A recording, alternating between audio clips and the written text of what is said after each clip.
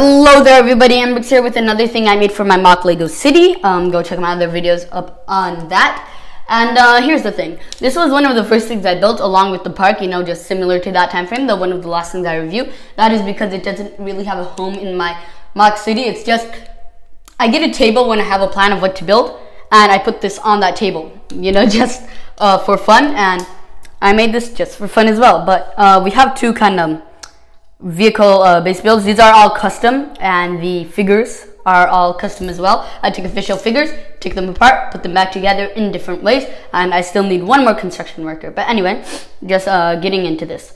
4 wheels, it goes this way, and it has this little thing that could go up and down.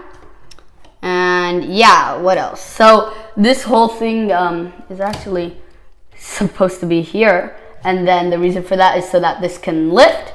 And you could put a figure in here. It has a steering wheel, a little joystick, and a glass coffee mug. So yeah, the whole thing can be hinged down and scooped. So yeah, you know, just used for different things. I need a figure. But right here, I got a crane build, 4 wheels, just very simple. What you see is what you get. These are just on clips, so it can again be taken off, not as easily as the other. And the cheese slope just fell off. I remember making this, and it was always too bulky. I really understand why Lego made this piece now. It was just so bulky. And then I've been thinking, and then I found out I should use this piece. But here it's a crane. It has some Technic lift arms, very similar to the one from the Death Star, which I owned and reviewed. Go check that out. And that's how I came up with the idea. It has a 2x2 in there using a droid, some droid specific pieces like that one right there. And yeah, it works pretty simply.